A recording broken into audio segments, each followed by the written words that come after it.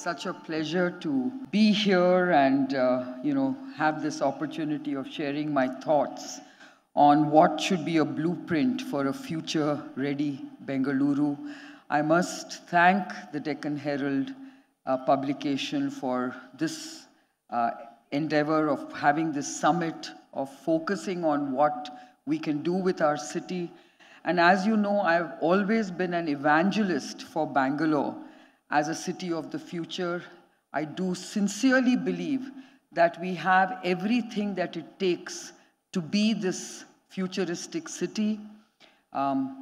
We always boast of the 2.1 million software engineers, which is the largest population of software engineers in a given city or a given region in the planet. I think we are the wealthiest city in the country. I think we have a middle income a level of per capita income, which I think is extremely something that we can all be proud of. Most recently, Karnataka topped the GST charts in the country, showing yet again, Namaskara sir,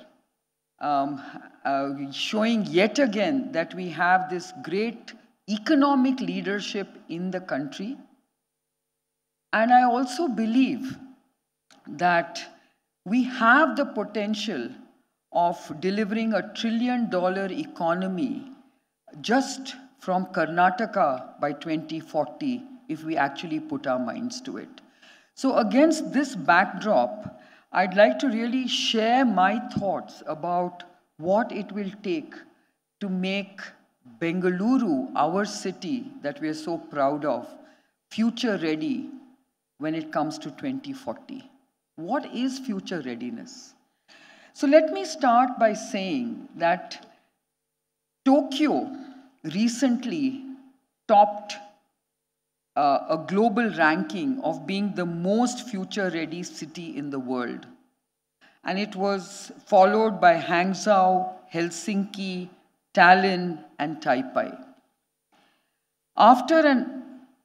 Basically there were 200 global cities that were evaluated by this research firm called Thought Lab that basically assessed these cities on a set of metrics that looked at the ability of cities to be smart, sustainable, inclusive, and resilient, with the ability to meet the evolving needs of citizens and businesses for the next 20 years. And so this is what we need to think about as a city of the future, our future readiness for the next 20 years. 2040 is a great target. How are we going to be future ready? So if we want to really build Bengaluru as this future-ready city, obviously we have to be smart, sustainable, inclusive, and resilient. And in order to do that, in my view, what is it that we need to look at? I think we really need to look at a city that has a good quality of life. And when we talk about a good quality of life, we're talking about clean air, clean water, obviously good mobility, and finally, it's also about having a sustainable business model. And in order to do that, I do believe that we have everything that it takes to make this happen. We have every technology available to us to enable this to happen. And what do I mean by that? I think we need to focus on smart sensors, real-time data analytics, artificial intelligence, and of course, green energy to make us future ready. And I believe inclusive innovation needs to be at the heart of a future-ready Bengaluru. And one thing I can definitely proudly say is that Bengaluru is a city of citizens, for citizens, and by citizens in every sense of the word. And I think it's important for all stakeholders of our city to come together to make sure that we have an action plan for this city of the future. And why do I say all this is possible? It's because I think we are home to some of the best scientific, academic, and research institutions and talent, which is what is required for cities of the future and future readiness. We need knowledge and a creative scientific temper to really leverage all that is available to us for future readiness. And I believe we have it. We are fortunate enough to have this. So when we talk about this future-ready city, obviously it's about a pollution-free environment where quality of air is going to be extremely important. So emission levels are something that we need to measure and track all the time. And that's where sensors come into play. That's where real-time data analytics come into play. And that's where AI comes into play, where we can actually tell ourselves where the black spots are, where the bad air quality is really something which we need to look at. The second aspect, of course, is seamless mobility. And when I talk about mobility, it's not just vehicular mobility, it's pedestrian mobility. This has to be a walking city. This has to be a cycling city. This has to be a city of public transport. This has to be a city where cars and trucks move in a very smooth, seamless manner. So it's about having a smart mobility network, which is what we all want to really focus on. And I really want to thank the Chief Minister and the government of Karnataka for announcing the comprehensive Bangalore mobility land authority that we've all been talking about. Having this comprehensive mobility network, this authority that will actually govern all this in a seamless way. So I think that is a very, very important aspect of mobility. And finally, it's about having 24/7 safety surveillance. We have to be a safe city. A city of the future and a future-ready city has to also be a very safe city. And in order to do that, again, we need technology that makes us a safe city. Now, having said that, I'd like to now turn to some of the aspects that enable us to be a smart city. And of course, fundamental to this is the fact that Bengaluru occupies a special place in the history of science in India, especially as it developed over the 20th century. I just want to share with you some vignettes about how this happened.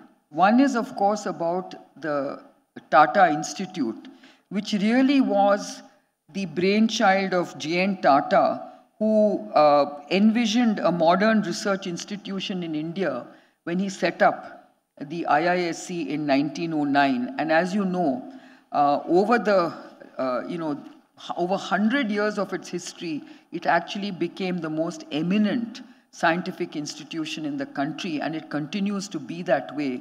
And it has kept up with cutting-edge technology over this time. Similarly was the genesis of NIMHANS, which of course started off as the Bangalore Lunatic Asylum, which was founded in 1847 and rechristened as the Mysore Government Mental Hospital in 1925, and then took birth as NIMHANS in 1974 from the amalgamation of the mental hospital and the All India Institute of Mental Health. And today, NIMHANS is the most premier institution when it comes to neurosciences. So again, that's something which we are very proud of. Similarly, the National Aeronautical Research Laboratory, which was set up in literally the stables of the palace of the Maharaja of Mysore in Bengaluru, was converted to the National Aeronautical Laboratory under CSIR in 1960.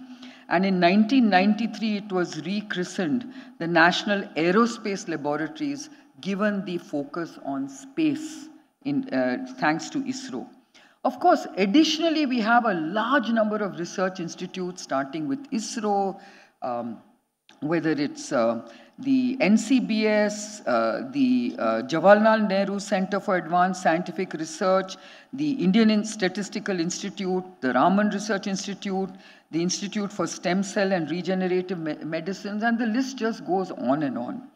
And it is these institutions that have created the very strong temper for science, research, innovation, and technology, which has really allowed Bengaluru to be the IT and biotech capital of the country. You know, I do want to say that what all these institutions actually catalyzed was the public sector industries with giants such as BEL, BHEL, HMT, of course ISRO and HAL, which all benefited from these scientific institutions. And it is the talent that we actually got in these public sector institutions that also then enabled a very vibrant private sector to also flourish. And I think the scientific temper and the creative temper that we have created through all these institutions created first-generation entrepreneurs who are willing to basically invest in science and technology. And that's why you have Bengaluru as the IT-BT capital of India. Whether it's Infosys, whether it's Wipro, whether it's Mindtree, whether it's our own company Biocon, Syngene and others, we have all basically taken the bold bet of investing in science and technology. And that's what makes Bengaluru very special and very future ready. Because if you don't have a creative culture, if you don't have a temper of science and technology, I don't think you can be ready for the future. And you cannot be prepared for the future. So I really believe that this is what has enabled us to be at the forefront of science and technology. The other aspect of science and technology is that we have, as a result of this initial success, we have many international companies who have also set up their R&D centers and innovation centers in the last several decades. In 1985, Texas Instruments became the first multinational to set up a development center in Bengaluru, paving the way for many more MNCs to follow. Today, it's great to see that India accounts for more than 45% of global in-house centers in the world, and Bengaluru is home to over 400 GICs. These GICs, which began as cost centers or centers that leverage the cost based in India, are today now becoming key revenue drivers, generating sales and winning deals for these companies. Top multinationals such as Intel, Google, IBM, Microsoft, Walmart, Adobe, Cisco, Rolls-Royce, Boeing, and many others have set up their global in-house centers in Bengaluru and have developed very cutting-edge innovative products for global markets. From advanced software for Tesla, BMW, Audi, to new chip designs at Intel, global companies are leveraging the Indian talent, the talent in our city of Bengaluru to drive cutting-edge innovation. And thanks to the efforts of successive governments in Karnataka to drive close coordination between academia, industry, and government, we have this unique vision group model, which no other state and very few countries in the world can boast of. And these vision groups in IT, BT, nanoscience, in startups and other emerging areas is what has made us so preeminent in being a city of the future. I think Bangalore also has every imaginable metric to measure the startup ecosystem. The city plays host to more than 11,000 startups, of which 1,700 or 10 startups are funded. And this funding has raised almost $73 billion between 2014 and 2022. And nearly half of the total startup funding in India has gone to startups in Bengaluru. This is the power of the city when it comes to talent, when it comes to innovation, when it comes to creative opportunities. Bengaluru's startup success story is also reflected in the fact that the city has 40 of India's 108 unicorns and 43 of India's 100 centaurs, the most in both the categories. Some of the biggest names in India's startup ecosystem like Flipkart, Swiggy, Razorpay, and many, many others are all based in our city. And the city is perhaps very unique in having created this ecosystem of institutions of scientific and technological excellence which have had a broad impact on both industry and society. Worldwide, such concentrations of knowledge have driven wealth creation, and that's why I remain so optimistic about Bengaluru and Karnataka, because Bengaluru drives Karnataka through the science and technology powerhouse that we have created in our city. And prominent examples of cities that actually something that we should benchmark our wealth creation potential to is the Bay Area, the Boston area, and of course, Cambridge. Even Estonia is becoming such a country that is pursuing the power of technology. And a city once considered a retiree's paradise is now today buzzing with an infectious kind of intellectual energy. Bengaluru is at the forefront of using technology for better delivery services. And what better example than Terminal 2 of Karnataka International Airport, which I think is a great testimony of what we are doing in terms of being future ready. Built in collaboration with Amazon Web Services and Polygon, the Bangalore Airport has created the Metaport, which offers an immersive three-dimensional virtual experience of the newly launched Terminal 2. Travelers and the public can log on to a website and virtually tour and navigate the new state-of-the-art terminal using their smart devices. The Metaport is an outcome of the Joint Innovation Center, or the GIC, announced in April 2022 by BIL, AWS, and Intel. The GIC focuses on driving the development and adoption of digital solutions in aviation. And I think this is very far-reaching. This is very futuristic, and this is an aspect of future readiness that we should be really proud of. There are many other such innovations that are happening around our city.